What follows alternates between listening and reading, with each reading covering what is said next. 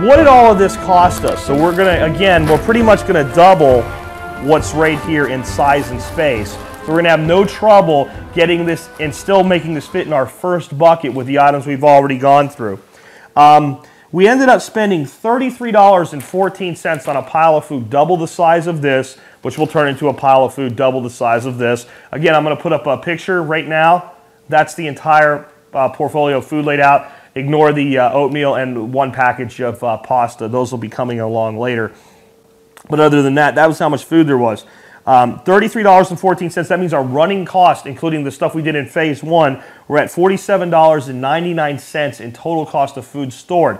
We went with this not to get a lot of food cheap, but to bring a lot of variety into the mix so that we're not eating bland lentils and bland beans and things like that. So we're going to keep working on our diversity and our variety. And let's face it, folks, all of this stuff, you don't have to put this in a bucket. We can put this in some jars on our pantry shelves, and we can cook with this stuff every day. It actually will speed up our cooking. And if you wanted some carrots to throw into a meal, that little bit right there, you could grab that little tiny bit off the end there, throw it in. So this is good for eat what you store what you eat as well.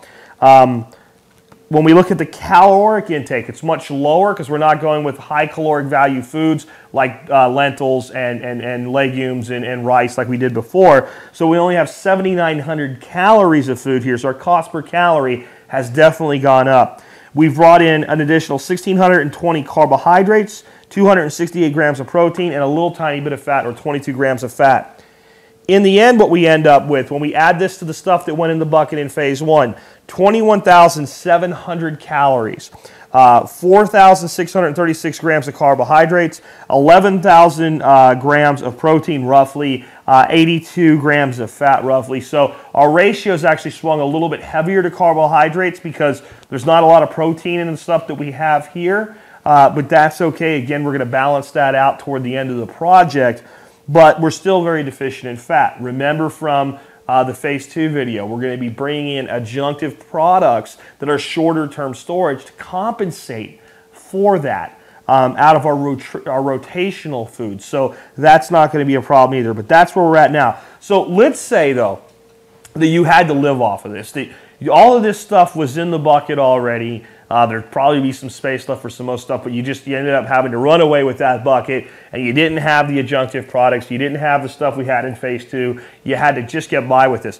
If you had to go on a survival situation with this food on a 2,000 calorie a day diet, what would this provide you with? Well, 21,000 calories. Roughly one person could survive for about 11 days on what we've done so far, and 2 people could survive for 5.5 days. Now, for short-term survival, you don't need to eat as much as you think you do.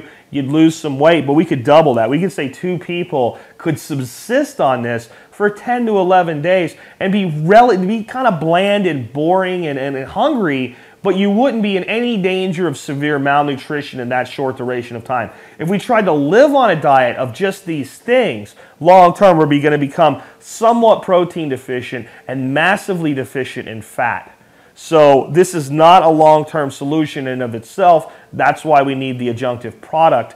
But short-term, we do now have, with a total investment of $47, enough for 2 people to subsist on for a period of almost 2 weeks.